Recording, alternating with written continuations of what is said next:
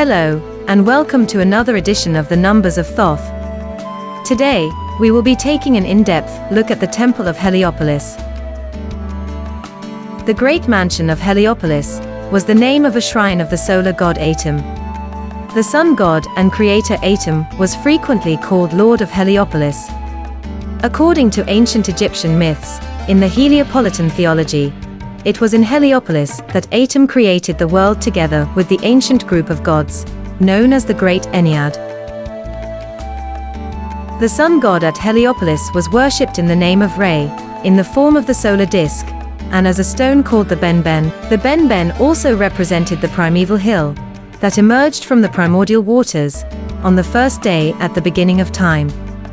The Benu bird, a small singing bird known as a yellow wagtail, represented the sun god resting upon it. These objects all became symbols of resurrection and eternal life.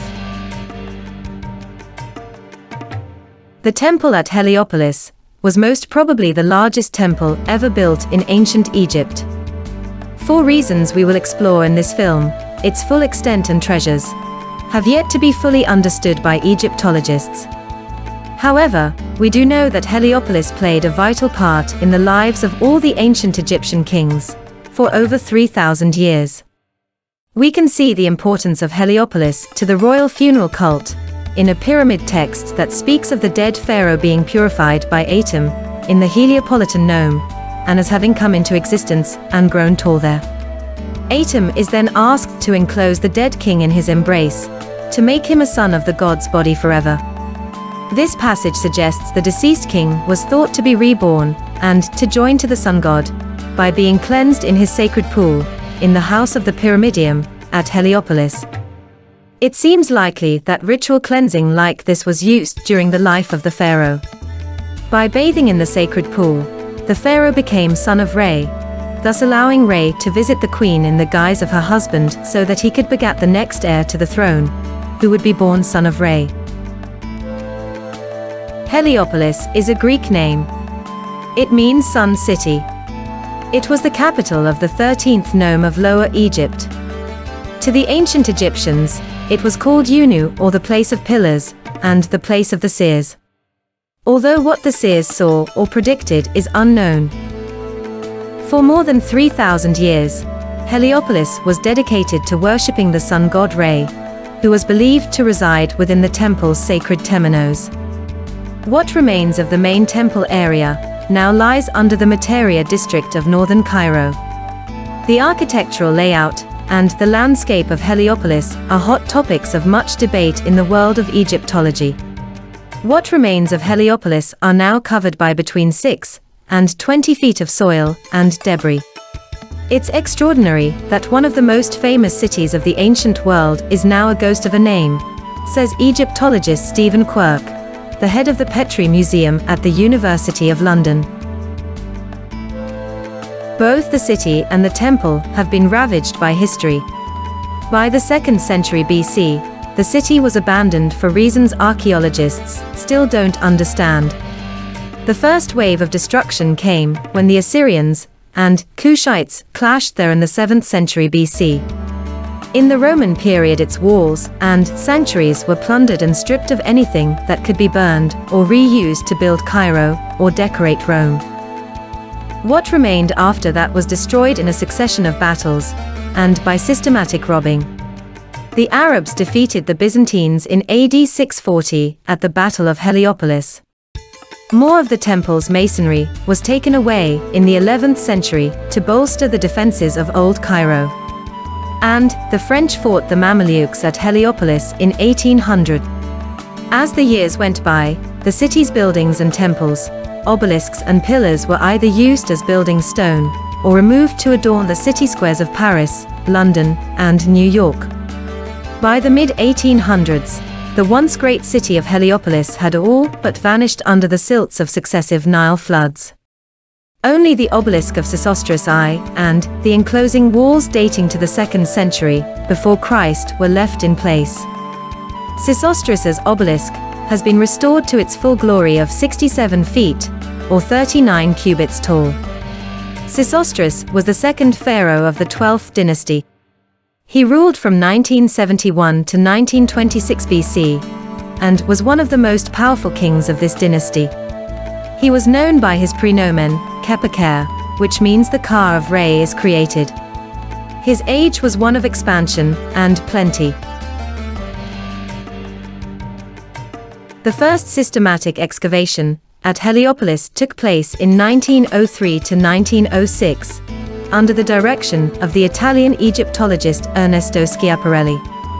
Schiaparelli discovered relief fragments, including a partially preserved representation of the 3rd dynasty King Dosa. One of Netjuraket's reliefs from Heliopolis bears the royal Serek, with a detailed representation of a gate with panels and squares. Another shows the monarch enthroned holding what looks like the remains of a flail. He is accompanied by 3 royal women.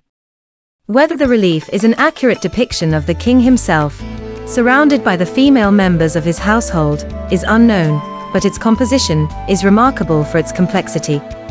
The king appears to be ready to perform the said festival.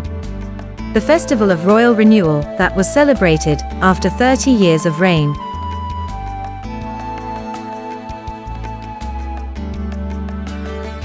The necropolis of the Mnevis bull cult at Arab el-Tavila was explored by the Egyptian Ministry of Antiquities in 1902. The Mnevis bull was distinguished from other bulls by its appearance. It is described as a large black bull with enormous testicles and a high neck bulge. Usually, the bull also wears a solar disk between its horns. The Mnevis bull was closely associated with the sun god, and was believed to be the embodiment of the bar of the god Re. This is shown by his epithets. The black bull was known as Great God, Lord of Heaven, ruler of Heliopolis, and had the title Herald of Re, who raises Mat to Atum. In the role of herald, the Mnevis bull was consulted as an oracle, and was considered the mediator between the gods and humans. Details of the Mnevis's burial rites are not known, but a Ramesside text gives us a few clues about what went on. It tells of a Memphite priest of Ptah, who was involved in the burial of both the Apis cult at Memphis, and the Mnevis bull cult at Heliopolis. The text states that his job was to maintain order during the 70-day mourning period in each city. So, the Memphite priesthood was also involved in the funeral rites of the Heliopolitan Mnevis bull. After the burial, a new Mnevis bull, sharing the same physical attributes, was selected and brought to the temple in much the same way as the better-known Apis bull.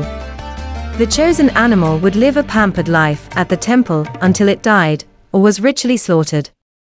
During its lifetime, it would be paraded in celebrations and processions called enthronements. The bull was worshipped at the Iwan pillar, a wooden pillar with a bull's skull with horns on top. In the winter of 1911-12, British archaeologist William Matthew Flinders Petrie cleared the temple area near the ancient city wall, surveyed the temple precinct, and drew up the first site plan. In the process, the monumental obelisk of Senwersit was fully revealed, and blocks from another obelisk were discovered. The fragmentary remains proved to belong to the obelisk of Thutmoses III, otherwise known as Thutmose the Great. Thutmoses III was the 6th pharaoh of the 18th dynasty. Officially, he ruled Egypt for almost 54 years. His reign is usually dated from 1479 to 1425 BC. That is from when the king was 2 and until his death aged 56 years later. However, during the first 22 years of his reign, he was co-regent with his stepmother and aunt, Queen Hatshepsut. Thutmose served as the head of Hatshepsut's armies until he became king in his own right. It seems that Heliopolis fell into disrepair in Hatshepsut's reign.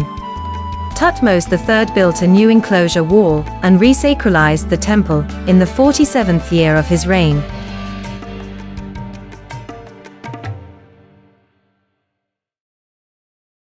Between 1916 and 1936, the elite necropolis was examined with a focus on tombs of the Old Kingdom and the late period. Work stopped during World War II, but after the war, The rapid expansion of Cairo from the 1950s to the 1970s led to a series of rescue excavations by the Antiquities Authority of Egypt. The work of the Antiquities Department was continued between 1976 and 1981, under the auspices of Cairo University, under the direction of Abdelaziz Saleh.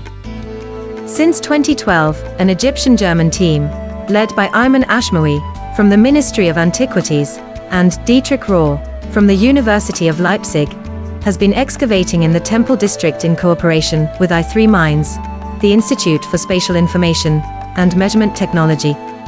The most impressive feature within the temple is a circular structure in the eastern section of the main temenos. It measures about 400 meters in diameter and is 65 meters wide. Petrie considered this structure to be a fort bank dating to the Hyksos period. Others have argued that it is the raised platform of a sanctuary called the High Sand of Heliopolis. Academics now believe the construction was probably the center of the Sun Temple. The German-led mission has been working in this archaeological area for about 15 years, exploring its many phases of rebuilding. They have uncovered many basalt blocks engraved with the names of the nomes of Lower Egypt, including blocks that represent the nome of Heliopolis.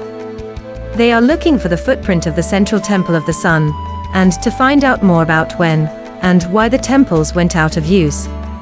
Discoveries include evidence of a shrine to the god Shu and the goddess Tefnut commissioned by Psamtik II 595 to 589 BC, and a temple dated to the time of the last native pharaoh Nectanebo. Excavations between 2006 to 2010 revealed the pedestal of an unnamed colossal statue, and the large torso of a seated statue, which unfortunately also had no name.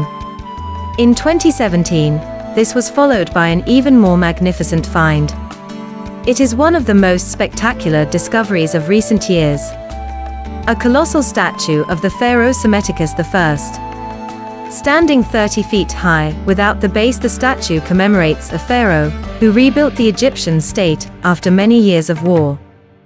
Psammetichus liberated Lower Egypt from Assyrian domination. He succeeded in uniting Lower and Upper Egypt in his 9th year of reign, but was unable to carry out the state reforms required to stabilize Egypt for the longer term. Psammetic I could only rely on the army as a state-preserving power. Since the army consisted largely of Greek mercenaries, his reign marked the beginning of an epoch of strong Greek influence in Egypt. If you have enjoyed this brief excursion through the excavations at the temple site at Heliopolis, and you want to find out more about ancient Egypt, please subscribe and press the like button. Thank you for watching. See you next time for another adventure in ancient history.